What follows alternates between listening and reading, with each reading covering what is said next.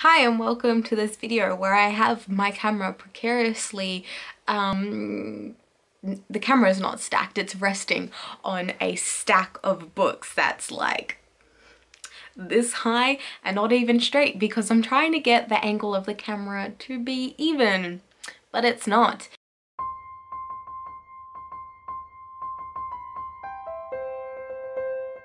Anyway, this video that you are watching right now is a wrap up from the title. It is the July-August wrap up.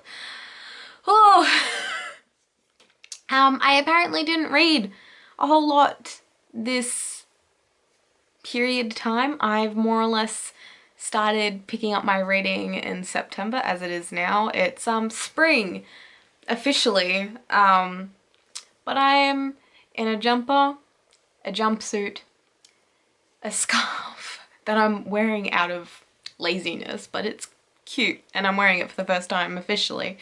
And I've got a blanket here and I've got a coffee like a foot away from me. Yeah. That's my way of saying it's cold today. And I am trying to do a wrap up. Yes, so how many did I read over these 2 months? So 1, 2, 3, 4, 5. I read 5. Yeah, that's what I thought. It's a terrible amount. I'm gonna make this quick as possible. Let's see. It's only 5 books. How long could it take me? A very long time. Yes, if you're, yeah. The first one that my Kindle is so dirty and dusty. Yes. Anyway, the first one that I read, that I finished in July? Yes. Did I finish it in July? Tell me. Tell me, Goodreads. I finished it on the 2nd of July. I rated it 4 stars.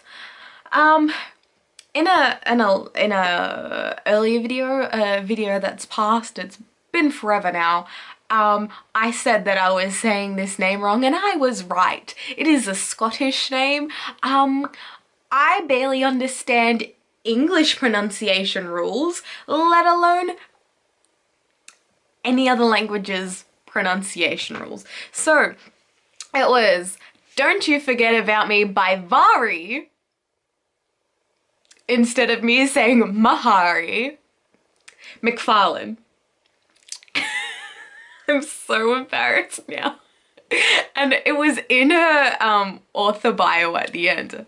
So I don't know if the last book that I read by her actually had that as well. Anyway, 4 stars for this. On my Goodreads review, I more or less go on about how I wasn't enjoying it at the start. It's all of Vari's books are more or less dubbed as romance, but I don't think it really is. I think this is where it kind of carves out that genre of chick lit, but I really hate that. It's so unnecessary, chick lit. Firstly, I hate when a woman is referred to as a chick. She is not a chicken. She is not a hen. She is not a creature. Well, I mean, it's weird to make that distinction between human beings and every other animal as a creature.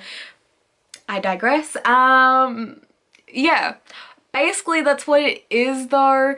I hate that title though. I wish we just had a different genre name. Anyway, it's more or less a mixture between literary fiction, where literary fiction's notorious for not really having any precise genre elements, but it has hints of it, and romance. So woman lit. It's not even like other people can read it too, not just women.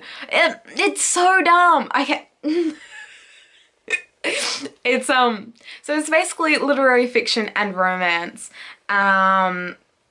So once I got past the fact, or once I got past 40%, because it started to have a nice rhythm after 40%, once I got over the fact that it's not romance. It's more literary with romantic elements in it.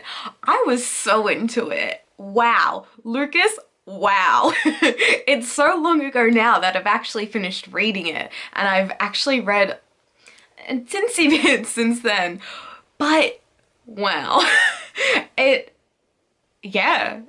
I thoroughly enjoyed it more than You Had Me at Hello. You Had Me at Hello was actually quite disappointing, more or less because this is another, jumping backward forwards between thoughts. I hate the trope, right person, wrong time. This book, Don't You Forget About Me, is right person, wrong time. Pretty much. But You Had Me at Hello was just so much worse. It was like gut-wrenching, and it was like secondhand embarrassment. I was like, just stop. I'm not enjoying this. Are you enjoying? And you're not enjoying this. The characters aren't enjoying this. And then they end up together at the end. But like, the same more or less happens here, but it's not as terrible. I just didn't hate the character as much. Well, I didn't hate the character, the main character in You Had Me at Hello, but I didn't hate, what was her name? What's her name? I remember Lucas's name. Georgie? Yes. No, Georgina. I didn't hate Georgina. I think it's because I kind of like identify with her just a little bit, even though I've not had the life that she had, but just a little bit. Like, anyway, I liked it a lot more. I'll just leave it at that. The next book, Jesus Christ, took me forever to get there. Having my computer right here is actually kind of a distraction. Oh, I just wobbled the stack of books. But you know what? It's actually quite helpful to me because it's working faster than my phone usually works, and I don't have to unlock it because my phone always locks. Okay, this was in my maybe July TBR because I mentioned it that I was starting to read it. I mentioned that it was Twitter's dubbed Enemies with Benefits. Oh my god, it wasn't. It friggin' wasn't. Assassin's Heart by Sarah Ayres. It wasn't. It was a 3-star read, barely, I feel like. It was so boring. In that July TBR, I mentioned that I was bored.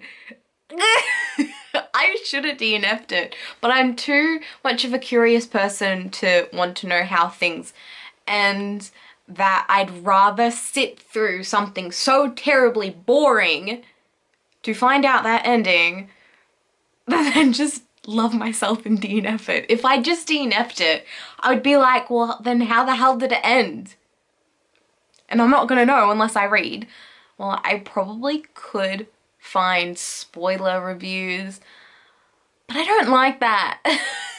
I just like finding things out for myself. It was like yesterday, my mom and I put on this shitty ass documentary called Alien Mummies of Peru, and it ended without giving any sort of conclusion. Not like, oh, they were fake, oh, they were real, oh, it just ancient people put these bodies together. It wasn't anything. They were like, watch part 2, and I'm like, no thanks. It was shitty enough sitting through all of this. No thank you. Anyway, yeah, it was, I don't think I gave any point something to Assassin's Heart. Anyway, I'm done with that one. I just couldn't. It could have been so much better. It didn't even have to be, even though it was dubbed Enemies with Benefits. Remove that. You don't need it. I was just curious to see if the trope had ever been done. Well, it's not a trope if it doesn't exist, basically. I just was curious, and I was just like, yeah, let's see how it's done.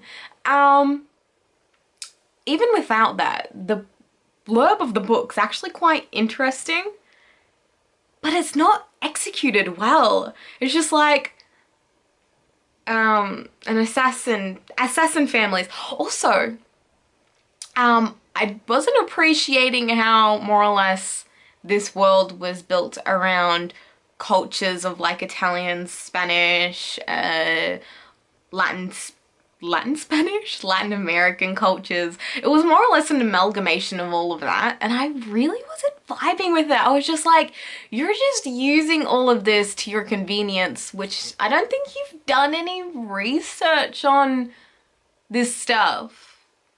Like, there's a whole rich culture behind like masks in, I was gonna say Venice, then I was like, no, it's not Venice, it is Venice. With all of their masquerade balls, and there's a lot there. There's so much history there behind the masks, behind all of that. And I just felt like there was nothing there. This book actually, you know how sometimes characters feel two-dimensional? This book felt two-dimensional. I said I wasn't gonna talk about this book, and now I am. I was actually really disappointed.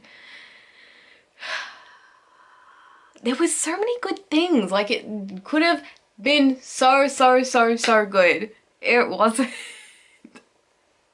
I mean, each to their own. Some people could thoroughly enjoy it. It was kind of like a little bit of a trashy fantasy romance, but it wasn't even that romantic. There was like a love interest, but barely anything happened, and then the whole revenge plot, I don't think that was fully fleshed. Anyway, I am now moving on because shaking the table. This table is like very sensitive and like shakes a lot. And then I have like this globe, a globe of the world on the desk, and it creaks. It makes like a squeaking noise. I'm sure it's been in my videos before. Anyway, the next one was on my July TBR. I didn't think I was ever gonna finish this book. My notorious 50% done read book. The one that I get criticized a lot for. Not so much on online book communities, but more in my life with people that I know, and they berate me a lot for it.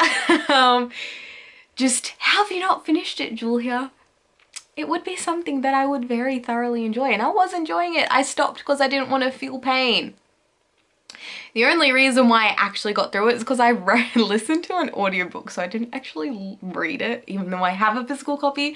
I listened to an audiobook because I was also making face masks at the time, so it was just very convenient to listen to the audiobook, and I had no choice but to finish. And then when I got to the end, I had to walk away from the sewing machine, go to my room, pick up the physical copy, listen to the audiobook, and cry. And it wasn't like massively crying, like, I hardly sob when it comes to reading and watching movies, but I was pretty gutted. Yeah, this one, it's this one. It's obviously a 5-star read. I'm gonna take a sip of coffee while we all think about the fact that I actually finished this.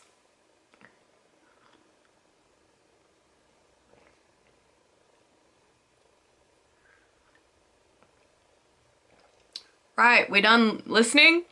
Not listening, thinking. Yeah, I am.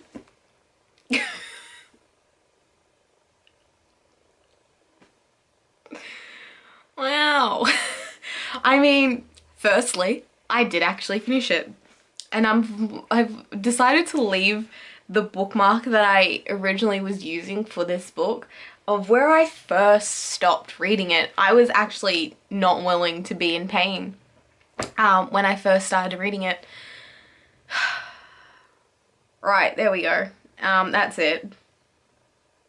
Oh my god, I am such dickhead. Ugh. There's another book from my July TBR that I finished, but it's in the stack of books that's holding up my camera right now, and I can't be bothered fiddling with all of this to get it. It's The World's Wife by Carol Ann Duffy, which I, again, stutter over every time.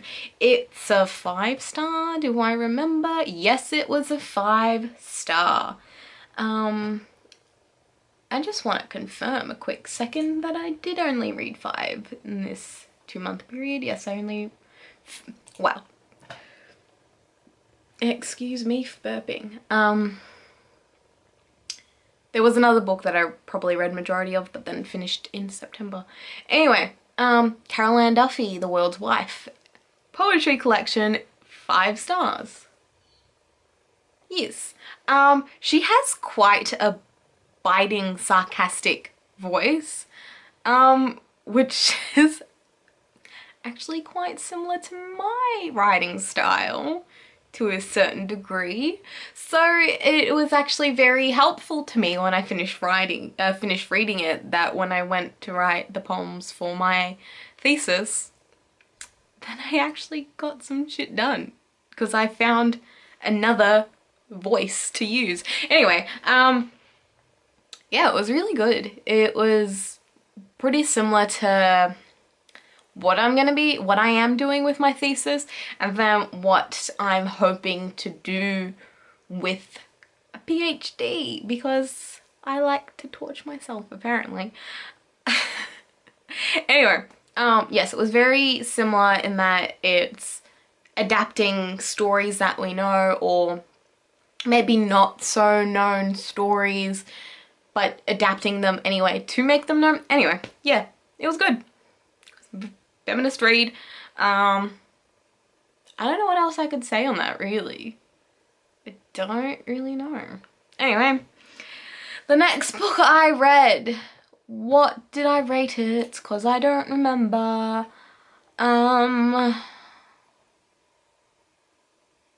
Just a flat 4. It was a flat 4 star. Yeah.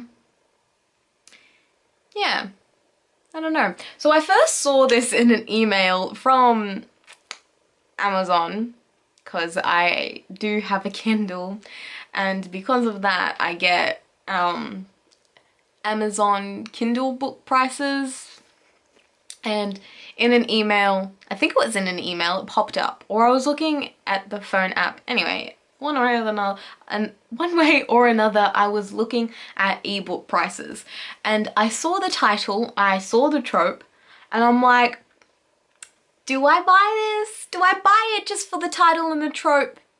I don't know if I'm truly interested in it, but the title and the trope makes me want to be interested in it. And I'm glad I did buy it, because it was actually quite an enjoyable read. It is Boyfriend Material by Alexis Hall. Alexis?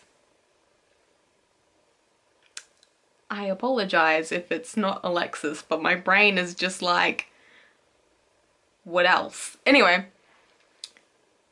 yes.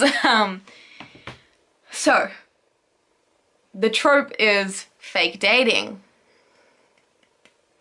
I mean, kinda there was, at one point, there is only one bed as well, but it is quite, is cliche the right word? I want to say tropey, but when something's quite tropey, it then falls into being cliche, which, I mean, it's not a bad thing. It was a very easy, quick, relax, wind down read. Yeah, there's not much more I could say. So, well, I could describe it a little bit, so, because I think it came out recently, did it not? It came out this year. Right, okay. Just give myself a moment because I've been talking for a bit. So, I need a little bit of a breather. Yeah, that's it. Okay.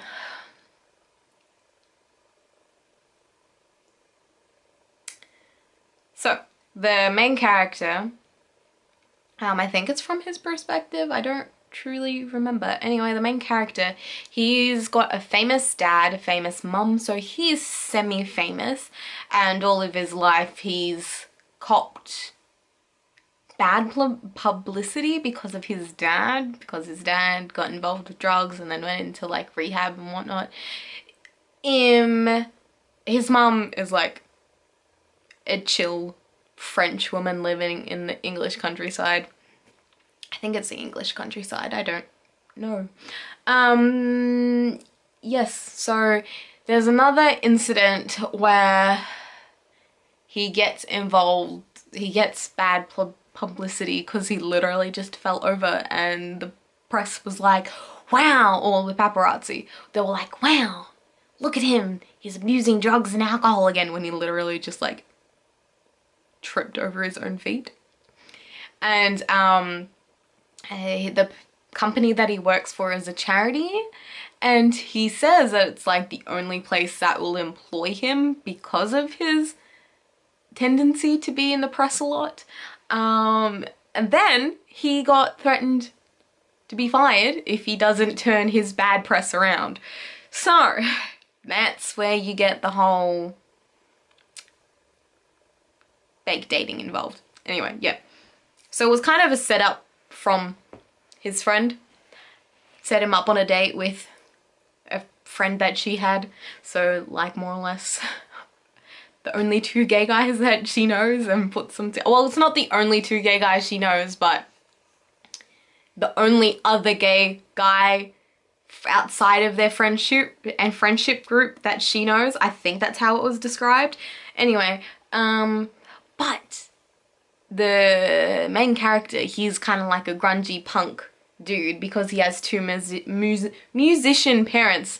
I don't think he's a musician, but he kind of like embodies the image of a musician. Like on the cover, he's got black t-shirt, black ripped jeans, and black floppy hair.